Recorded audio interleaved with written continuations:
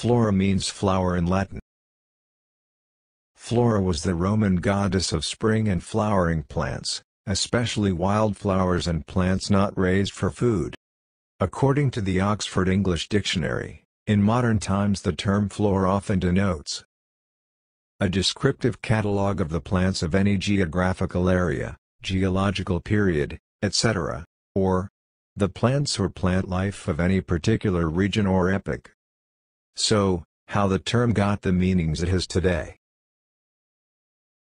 The term flora had different metonymical meanings in the 16th and 17th century, that were in use simultaneously. Flora could represent the cultivated flowers of the garden and the plant life of a certain geographical area. Moreover, it could probably as a secondary meaning, refer to a catalogue containing either the plants of a garden or the natural vegetation of an area, and at times also a mixture of both.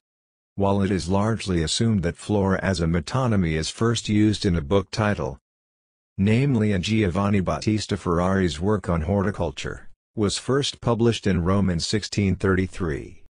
Battista's work inspired similar works such as John Ray's that was published for the first time in London in 1665. These works have a slightly different content when compared to a flora in the modern sense, because they do not deal with the natural vegetation but with artful horticulture and the cultivation of ornamental plants.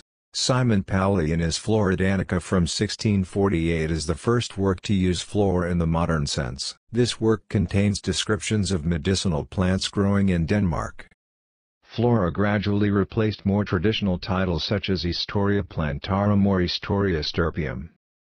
In this way, the metonymy and the connection to the Roman goddess fade, where the meanings natural vegetation of an area and catalogue of plants have become much more common.